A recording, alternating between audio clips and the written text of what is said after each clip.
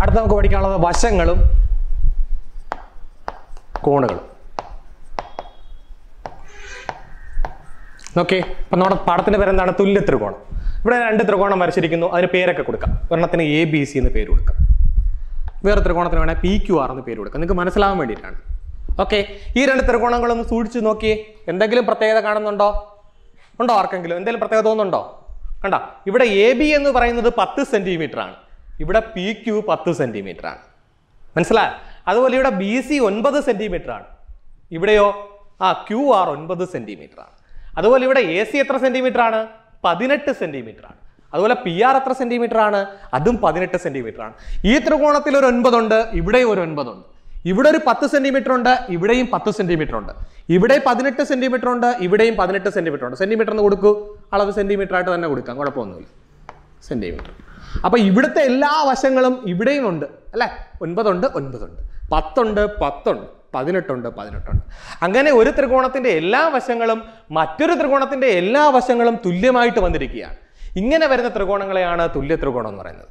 മനസ്സിലായോ? ഇങ്ങനെ വരുന്ന ത്രികോണത്തിന് ഒരു പ്രത്യേകതയുണ്ട്, തുല്യമായ വശങ്ങൾക്കെതിരെയുള്ള കോണുകളും തുല്യമായിരിക്കും. ഒരു ത്രികോണത്തിലെ ഏതെങ്കിലും ഒരു ത്രികോണത്തിലെ എല്ലാ വശങ്ങളും മറ്റൊരു ത്രികോണത്തിന്റെ എല്ലാ വശങ്ങളും തുല്യമായിട്ട് വന്നാൽ ആ ത്രികോണത്തെ എന്ന് വിളിക്കാം, ഇവിടെ തുല്യ ത്രികോണം എന്ന് വിളിക്കാം. മനസ്സിലായോ? ഇപ്പൊ വേറൊരു അളവ് തന്നു, ഇവിടെ 18ന് പകരം 16 ആണ് വന്നത്. അപ്പൊ ഈ ത്രികോണങ്ങൾ തുല്യ ത്രികോണം ആകുമോ? ഇല്ല. എന്തുകൊണ്ടാവത്തില്ല? കാരണം ഇവിടെ 10 ഉണ്ട്, 10 ഉണ്ട്, ശരിയാണ്. 9 ഉണ്ട്, 9 ഉണ്ട്. പക്ഷെ ഇവിടെ 16ഉം ഇവിടെ 18 അല്ലേ വന്നത്. അങ്ങനെ ഇവിടെ ഏതെങ്കിലും ഒരു വശമെങ്കിലും വ്യത്യസ്തമായിട്ട് വന്നാൽ അതെന്തില്ല? തുല്യ ത്രികോണം അല്ല. പിടികിട്ടിയോ? അപ്പൊ ഞാൻ 2 ത്രികോണങ്ങൾ തന്നാൽ തുല്യ ത്രികോണം ആണോ ഇല്ലയോ എന്ന് പറയാൻ പറ്റുമോ? 9, 5, 4. 9, 5, 3. ശ്രദ്ധിച്ചു നോക്കിയേ, ഈ 2 ത്രികോണങ്ങളും തുല്യ ത്രികോണം ആണോ? ആണോ? അല്ല. എന്തുകൊണ്ട്? കാരണം 5 ഉണ്ട്, 9 ഉണ്ട്. പക്ഷെ ഇവിടെ എന്തില്ല? ഇവിടെ 4 ആണ്, അല്ലെങ്കിൽ ഇവിടെ 4 ആണ്. പക്ഷെ ഇവിടെ കിടക്കുന്നതോ 3 ആണ്. അപ്പൊ ഇത് തുല്യ ത്രികോണം ആകുമോ? അല്ല. പക്ഷെ ഇവിടെ 4 വന്നായിരുന്നെങ്കിലോ തുല്യ ത്രികോണമാവും. നിങ്ങൾക്ക് ഐഡിയ കിട്ടിയോ എങ്ങനെയാണ് വശങ്ങളുടെ അടിസ്ഥാനത്തിൽ 2 ത്രികോണങ്ങൾ തുല്യമാകുന്നതെന്ന്? ഒരു ത്രികോണത്തിന്റെ എല്ലാ വശങ്ങളും മറ്റൊരു ത്രികോണത്തിന്റെ എല്ലാ വശങ്ങളും തുല്യമായിട്ട് വന്നാൽ ആ ത്രികോണങ്ങൾ എന്ത് ത്രികോണമായിരിക്കും? വശങ്ങളുടെ അടിസ്ഥാനത്തിൽ ആ ത്രികോണങ്ങൾ തുല്യ ത്രികോണങ്ങളായിരിക്കും. മനസ്സിലായല്ലോ? ഇനി നമ്മൾ നേരത്തെ പറഞ്ഞ ഒരു കാര്യത്തിലേക്ക് വരാം. ഇങ്ങനെ വശങ്ങളുടെ അടിസ്ഥാനത്തിൽ ത്രികോണങ്ങൾ തുല്യമായാൽ വശങ്ങൾക്കെതിരെയുള്ള കോണുകളും തുല്യമായിരിക്കും. അപ്പൊ എന്താണ് ഈ വശങ്ങൾക്കെതിരെയുള്ള കോണുകൾ? വല്ലതും പിടി കിട്ടിയാ? ഓക്കെ, നമുക്ക് ഇത് തന്നെ നോക്കാം. ഒന്നാമത്തെ ക്വസ്റ്റ്യൻ വെച്ച് തന്നെ നോക്കാം. കണ്ട, ABC എന്ന് പറഞ്ഞ ത്രികോണം, PQR എന്ന് പറഞ്ഞ ത്രികോണം, നേരത്തെ പറഞ്ഞ പോലെ ഇത് 18 തന്നെയാക്കി, 18 സെന്റിമീറ്റർ ആക്കി. ഇപ്പൊ തുല്യ ത്രികോണം ആയല്ലോ. എന്തുകൊണ്ടാ? ഇവിടെ 10 ഉണ്ട്, ഇവിടെയും 10 ഉണ്ട്. ഇവിടെ 9 സെന്റിമീറ്റർ ഉണ്ട്, ഇവിടെയും 9 സെന്റിമീറ്റർ ഉണ്ട്. ഇവിടെ 18 സെന്റിമീറ്റർ ഉണ്ട്, ഇവിടെയും 18 സെന്റിമീറ്റർ ഉണ്ട്. അപ്പൊ ഇവിടുത്തെ എല്ലാ വശങ്ങളും തുല്യമായിട്ട് വന്നില്ലേ? വന്നോ? അപ്പൊ നമുക്ക് എന്ത് പറയാം? ഈ 2 ത്രികോണങ്ങളും തുല്യ ത്രികോണം എന്ന് പറയാം. ഇനി നേരത്തെ പറഞ്ഞ പോയിന്റിലേക്ക് വരാം. വശങ്ങൾ, അതാണ് നിങ്ങൾ ശ്രദ്ധിക്കേണ്ടത്. വശങ്ങൾക്കെതിരെയുള്ള കോണുകൾ തുല്യമാണ്. ഇപ്പൊ ഞാൻ ഒന്നാമത്തെ വശമായ AB എടുത്തു. എത്ര സെന്റിമീറ്ററാ? 10 സെന്റിമീറ്റർ. AB ആണേ, ശ്രദ്ധിച്ചോണം. AB എന്ന വശത്തിനെതിരെയുള്ള കോൺ കണ്ടോ? AB കഴിഞ്ഞാൽ പിന്നെ ഈ വശത്തിനെതിരെയുള്ള ഒറ്റ കോണല്ലേ ഉള്ളൂ. ഏതാണ്? കോൺ C.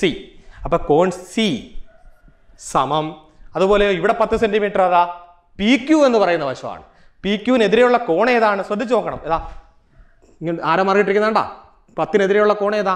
കോൺ R. അപ്പൊ കോൺ Cയും കോൺ Rഉം തുല്യമാണെന്ന് പറയും. മനസ്സിലായോ? അതുപോലെ അടുത്ത നോക്കി, BC എന്ന് പറയുന്ന വശം എടുക്കുന്നു. BC എന്ന് പറഞ്ഞ വശം എത്ര? 9 സെന്റിമീറ്റർ. ഇതിനെതിരെയുള്ള കോൺ ഏതാ? കോൺ A. അപ്പൊ ഇവിടെ 9 സെന്റിമീറ്ററിനെതിരെയുള്ള ഏതാ? P. അപ്പൊ A = P എന്ന് പറയാം. പിടികിട്ടിയോ? അതുപോലെ AC എത്ര സെന്റിമീറ്ററാ? 18 സെന്റിമീറ്റർ. അപ്പൊ ഇവിടെ ഏതാ? 18 സെന്റിമീറ്റർ. PR. അപ്പൊ AC-ക്കെതിരെയുള്ള ഏതാ? B സമം ഇവിടെ 18 സെന്റിമീറ്റർ, ഇതിനെതിരെ ഏതാ? Q. ഇത്ര വരെ മനസ്സിലായോ? ഒന്നുകൂടെ പറയാം, ശ്രദ്ധിച്ചോ. ഒരു ത്രികോണത്തിന്റെ എല്ലാ വശങ്ങളും മറ്റൊരു ത്രികോണത്തിന്റെ എല്ലാ വശങ്ങളും തുല്യമാണെങ്കിൽ ഈ ത്രികോണങ്ങൾ തുല്യ ത്രികോണമാണ്. തുല്യ ത്രികോണത്തിന്റെ മറ്റൊരു പ്രത്യേകത, ആ ത്രികോണത്തിന്റെ എല്ലാ വശങ്ങളും മറ്റൊരു ത്രികോണത്തിന്റെ എല്ലാ വശങ്ങളുമായിട്ട് തുല്യമായിട്ട് വന്നാൽ അവയ്ക്കെതിരെ, ആ വശങ്ങൾക്കെതിരെയുള്ള കോണുകളും തുല്യമായിരിക്കും. അപ്പൊ നമ്മൾ ആദ്യം 10 സെന്റിമീറ്റർ എന്നുള്ള വശം എടുത്തു. അതേതാണ്? AB. അപ്പൊ 10-നെതിരെയുള്ള കോൺ C. മനസ്സിലായല്ലോ? അതുപോലെ ഇവിടെ 10 സെന്റിമീറ്റർ ഏതാ? PQ. അല്ലേ? അതിനെതിരെയുള്ള കോൺ ആർ. കണ്ടോ? അതാണ് C is equal to R. അപ്പൊ നമ്മൾ ചില സമയത്ത് സി എന്ന് പറയാറുണ്ട്, വേണമെങ്കിൽ ഇതിനെ എ സി ബി എന്നും വിളിക്കാം. ഓക്കെ, നമ്മൾ ഇങ്ങനെ പറയാറില്ലേ? ഇപ്പോൾ എക്സാമ്പിൾ ഇങ്ങനെ കിടക്കാണ്, എ സി ഇ ബി എന്ന് പറഞ്ഞ കോൺ എഴുതിയാൽ ഒന്നുകിൽ ഇതിനെ കോൺ സി എന്ന് വിളിക്കാം, അല്ലെങ്കിൽ എ സി ബി എന്നും വിളിക്കാം. അത് ചില സാഹചര്യങ്ങളനുസരിച്ചിട്ട് നമ്മൾ ഒന്നുകിൽ എ സി ബി എന്ന് വിളിക്കും, അല്ലെങ്കിൽ സി എന്ന് വിളിക്കും. ഒരു സി എ ഉള്ളെങ്കിൽ സി എന്ന് വിളിക്കാം. ഈ സി എ രണ്ടായിട്ട് തരം തിരിച്ചു കഴിഞ്ഞാൽ ഇവിടെ ഒരു ഡിയും കൂടെ ഉണ്ടായിരുന്നെങ്കിൽ നിങ്ങൾ ഇതിനെ എ സി ഡി എന്നും വിളിക്കണം, ഇതിനെയോ ഡി സി ബി എന്ന് വിളിക്കുക, അല്ല ഒന്നിച്ച് സി എന്ന് വിളിക്കാൻ പാടില്ല. അപ്പൊ രണ്ടായിട്ട് മുറിക്കുന്നുണ്ടെങ്കിൽ സി എ രണ്ടായിട്ട് തന്നെ പറയണം.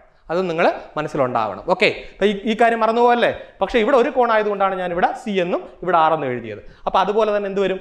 ഞാൻ വേറെ തന്നെ നിങ്ങൾക്ക് ചെയ്യാൻ പറ്റുമോ? സിക്ക് തുല്യമാണ് ആർ എന്ന് പറഞ്ഞു, അതുപോലെ എക്ക് തുല്യമാണ് പി എന്ന് പറഞ്ഞു, ബിക്ക് തുല്യമാണ് ക്യൂ എന്ന് പറഞ്ഞു. ഞാൻ വേറെ അളവ് തന്നെ ചെയ്യാൻ പറ്റുമോ? ഒന്ന് ശ്രമിച്ച് നോക്കിയേ.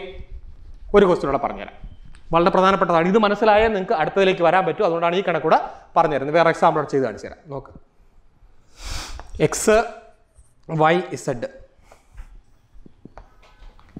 M N O.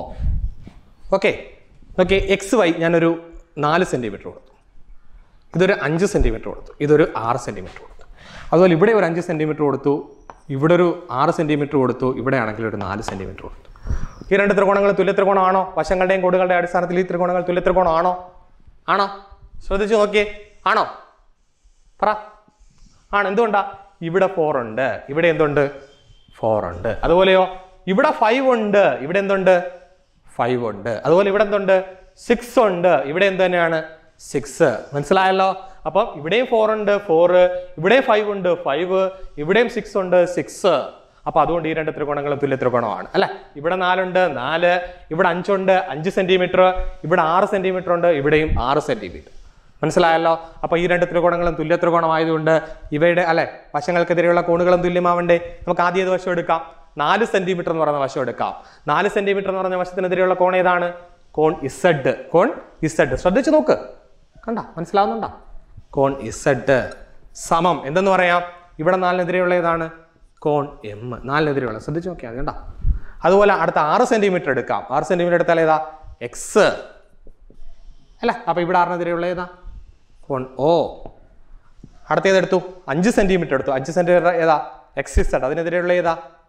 Y is equal to ഇവിടെ ആണെങ്കിലോ 5 സെന്റിമീറ്റർ എതിരെയുള്ള ഏതാ? കോൺ എൻ. പിടികിട്ടിയല്ലോ? ഇത് നമുക്ക് കണക്കുകളൊക്കെ ചെയ്യാം. ഓക്കെ.